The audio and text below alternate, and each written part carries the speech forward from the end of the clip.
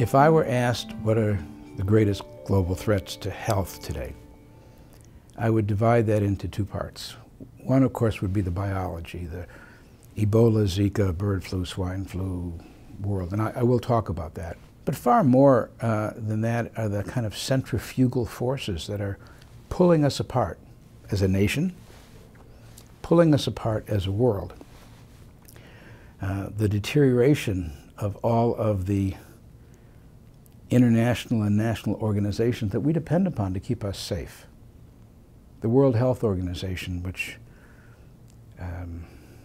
failed to protect the world against Ebola and didn't do a great job on Zika either. And we'll have a new leader in May of this year. There are a couple candidates who are terrific and some that aren't so good, but either way, WHO is going to be going through a period of years of introspection and reorganization. We have a new Secretary General of the UN. He's a good guy. He's from Portugal, Gutierrez. He just started. It'll be a while before he can find all the bathrooms in the UN buildings. We've just lost the head of CDC. We have a new acting head of CDC who's also good. But CDC will go through a headless period. And then we have Trump. And we have a White House which would almost reflexly discard anything that had the word public in it, and one of those words is public health. And they have not shown a keen interest in pandemics. And the whole idea of America first, which might be good for many things, is singularly not good for a global pandemic. It's an oxymoron. It doesn't work.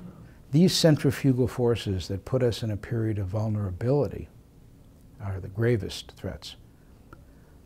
On the biology side, in the last 30 years, we've had 30 novel, heretofore unknown diseases that jumped from animals to humans. They're almost all viruses. And in addition to Ebola and Zika and bird flu and swine flu, we have coronaviruses like SARS and MERS. We have arboviruses and a lot of other viruses that continue to jump at the rate of about one a year. That rate is increasing slightly.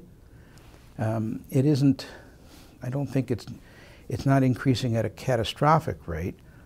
The causes of its increasing are that animals and humans are living in each other's habitat now more than ever. Part of that is the clear cutting of forests to grow soybeans and things of that nature. Another reason is that as countries have gotten slightly more wealthy, they begin to consume more protein and more animal protein. I remember when I worked at Google, I gave a talk to 3,000 young Indian Googlers in Hyderabad, and I asked them to raise their hand if their grandparents were vegetarian. They all raised their hand. Then I asked them to raise their hand if their parents were vegetarians, and about a half raised their hand. And I asked them if they were vegetarians, and no one raised their hand.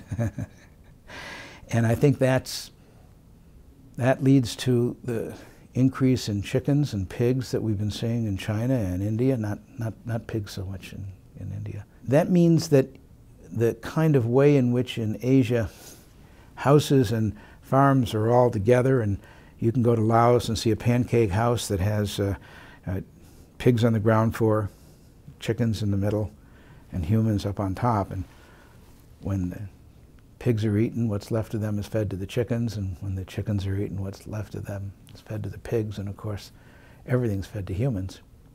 That's like a natural virus experiment.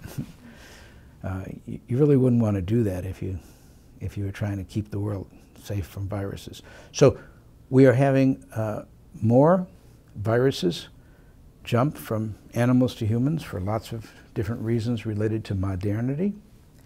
And normally, our ability to protect the world keeps a pace with that, maybe even is a little bit ahead, and every year we're a little bit safer.